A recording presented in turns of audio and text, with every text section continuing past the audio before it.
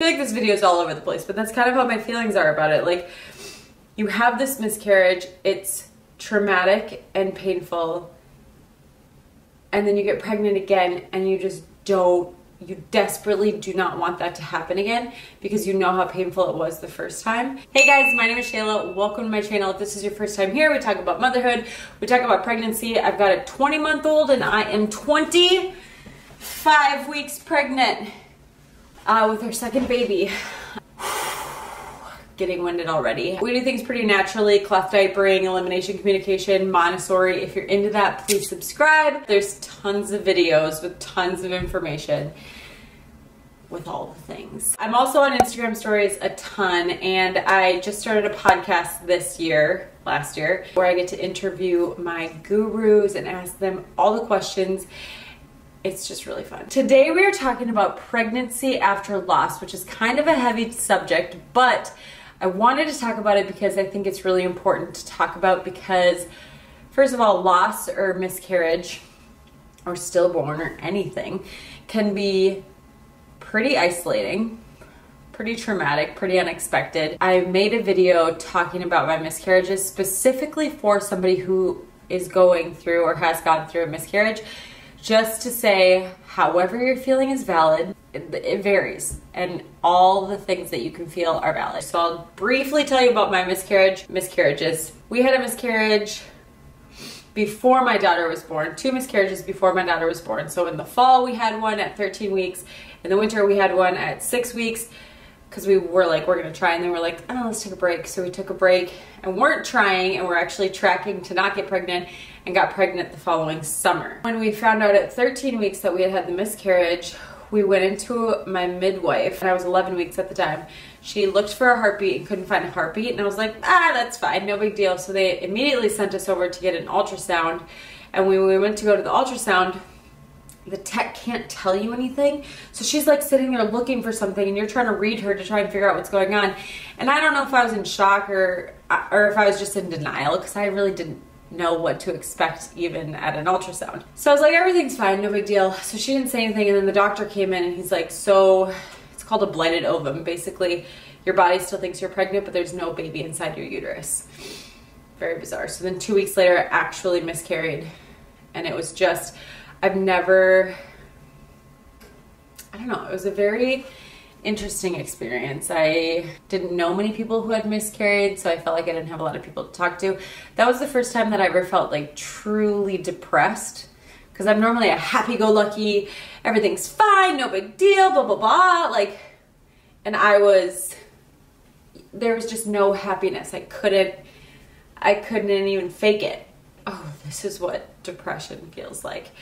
And I wish that I had gotten help. This video is actually sponsored by BetterHelp, H-E-L-P, which is an online therapy. And I was like, perfect. I would love to put this in this video for anybody who's going through something like this and is looking for help but doesn't know how to find it. And something that I like about them is that you go on the app, you enter in all your information, and you can specifically say, I want to talk to a postpartum or pregnancy therapist. And I talked to somebody who goes to one, and I was like, do you think that's better than a regular therapist? And she's like, yeah, they can say, yes, this is normal. This is what you might expect. There's video conversations that you can have. There's also like texting or live chats that you can do with them. I have a therapist, so I haven't used this personally yet, but I think I might do it for that specific postpartum. When we did our 2020 goals, mental health was on our list. I think working on yourself is the best way to bring a new life into the world. This is a great way to just get in, get something specialized, try someone out. If you don't like them, try someone else out. BetterHelp, HELP.com. Please do not hesitate to get it because it's a really tough time. Something that someone said to me that helped a ton was everyone who has ever experienced a miscarriage is carrying you and supporting you through this. You don't understand it until you go through it. Because then once you do get pregnant, I felt weird feelings when I was pregnant, and then I felt bad about that because I know that I should be excited and it's this blessing, which it is, but you're just so concerned. When I saw the 2 lines on the stick, and this is gonna be different if you were trying or if you weren't trying, I felt worried, didn't want to go through the feelings that I had already felt. Again, I was just like, so even when I told Seth, I was just not, like, people are like, oh my gosh, I'm pregnant. I was just like, Yeah, I'm so nervous. And I'd go back and read Oh my God. Are you okay? No, I'm really scared. And I actually had to edit a lot of that out of the video where I announced it, because I hadn't announced that I'd had miscarriages prior. And then I remember going into a doctor's appointment, and it was a very early one, and she was just like, okay, I did some intake stuff, and she never checked for a heartbeat. So I went out into the office and I was like, hi,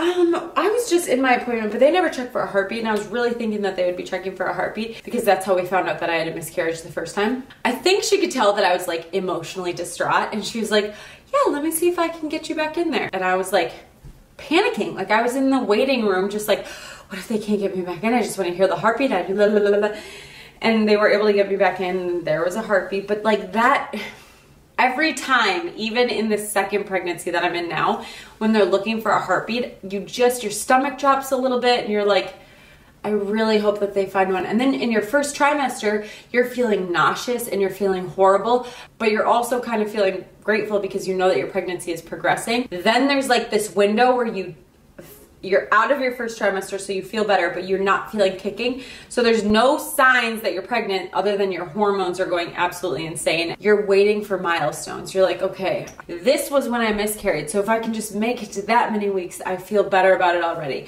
Okay, get out of the first trimester. I know that at this many weeks, the percentage goes down. You're Googling like, how viable is the pregnancy at 16 weeks? How likely is a miscarriage at 18 weeks? And you're watching the percentages go down, hoping that you can just make it to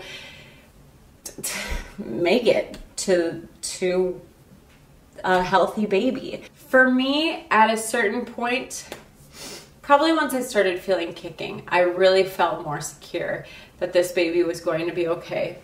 Kind of once after your 20-week ultrasound, I think, because then they do like a deep check and just make sure that everything's looking normal.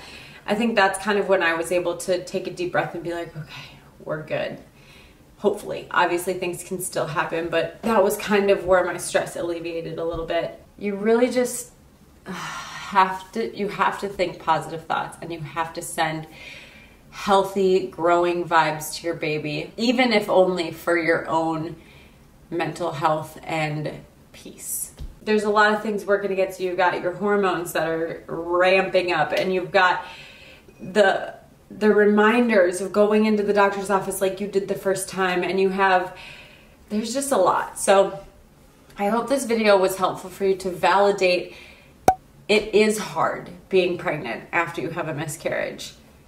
You are worried a lot of the time about how things are going to go. And it was just so stressful for me, and I started meditating just to calm myself down, because I'm like, my body is so stressed out that I don't feel like this is a good environment for a baby to be growing in, and then that stressed me out more. And everyone's just like, oh, think positive, and you're thinking, I need to think positively. This has to work. This will be okay. And you just get so worked up, and you're hormonal, so it's even worse. And I just remember calling my mom crying, and I was just like, I just am so worried. And she's like, Shay, you just have to send positive, healthy vibes to the baby. Miscarriages are being more talked about. Like, people are talking about having miscarriages, sharing their infertility journeys, and sharing that these things are actually happening. And not only does that allow you to kind of like have a place to share it, but it allows other people to connect with you and be like, yes, I know exactly how you're feeling, because it is such an isolating feeling. Well, in the first trimester too, you're not even announcing that you're pregnant. So sometimes you have to be like, hey, friend, I was pregnant. Now I'm not, but I need you. So I need to tell you that I was pregnant, but now I'm not, in order to get the support. And it's just confusing, challenging. Oh, it's so hard. Just have to try and find the help that you can, either with the BetterHelp online therapy, meditation, talking to your spouses, working out, doing whatever you need to do to try and keep your thoughts positive and to try and keep the stress at bay a bit. I'm sending you so much love. Congratulations on your pregnancy, or hopeful pregnancy soon. and I'll see you guys all next time.